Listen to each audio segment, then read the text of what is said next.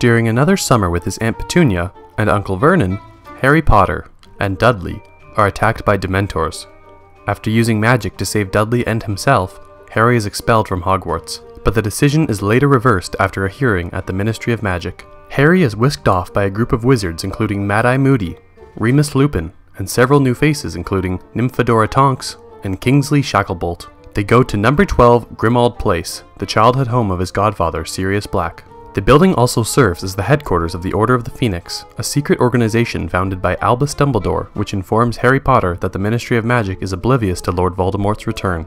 At the Order's headquarters, Sirius Black mentions that Voldemort is after an object he did not have during his previous attack. Back at Hogwarts, Harry learns that Minister of Magic Cornelius Fudge has appointed a new Defense Against the Dark Arts professor, Dolores Umbridge. She and Harry immediately clash and she punishes Harry for his lies by forcing him to write a message with a magic quill, scarring his hand. When his friends Ron Weasley and Hermione Granger notice Harry's scars, they are outraged, but Harry refuses to go to Dumbledore, who has distanced himself from Harry since the summer. As Umbridge's control over the school increases, Ron and Hermione aid Harry in forming a secret group to train students in defensive spells, calling themselves Dumbledore's Army. Umbridge recruits the Slytherin students to expose the group. Meanwhile, Harry and Cho Chang develop romantic feelings for each other. Harry has a vision involving an attack upon Arthur Weasley from the point of view of Arthur's attacker. Concerned that Voldemort will exploit this connection to Harry, Dumbledore instructs Severus Snape to give Harry occlumency lessons to defend his mind from Voldemort's influence. The connection between Harry and Voldemort leads Harry to further isolate himself from his friends. Meanwhile, Bellatrix Lestrange, Sirius's deranged Death Eater cousin, escapes from Azkaban along with 9 other Death Eaters.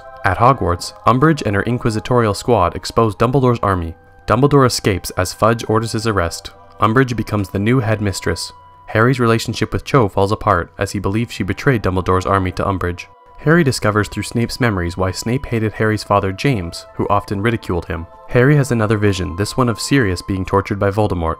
Harry, Ron, and Hermione rush to Umbridge's fireplace to alert the Order via the Floo network since hers is the only fireplace not being monitored, but Umbridge stops them before they can do so. As Umbridge tortures Harry, Hermione tricks Umbridge into entering the Forbidden Forest in search of Dumbledore's secret weapon. She and Harry lead her to the hiding place of Hagrid's giant half-brother, Grop, only to be confronted by centaurs who kidnap Umbridge after she attacks and insults them. Harry, Hermione, Ron, Luna Lovegood, Neville Longbottom, and Ginny Weasley fly to the Ministry of Magic on Thestrals in an attempt to save Sirius. The 6 enter the Department of Mysteries where they uncover a bottled prophecy, the object Voldemort was after. However, they are ambushed by Death Eaters including Lucius Malfoy and Bellatrix Lestrange. Lucius reveals that Harry only saw a dream of Sirius being tortured. It was simply a ruse to lure Harry into the Death Eaters' grasp. Harry refuses to give Lucius the prophecy, and a fight between Dumbledore's army and the Death Eaters ensues. The Death Eaters take everyone except Harry as hostages, threatening to kill them unless he surrenders the prophecy. Harry obliges just as Sirius and Remus Lupin arrive with Order members Nymphadora, Kingsley, and Mad-Eye Moody. As they attack the Death Eaters, Lucius drops the prophecy, destroying it. Just as Sirius overpowers Lucius, Bellatrix kills Sirius. Voldemort appears, but Dumbledore arrives through the Floo network moments before Voldemort can kill Harry. A duel between Voldemort and Dumbledore ensues, destroying much of the atrium while Bellatrix escapes.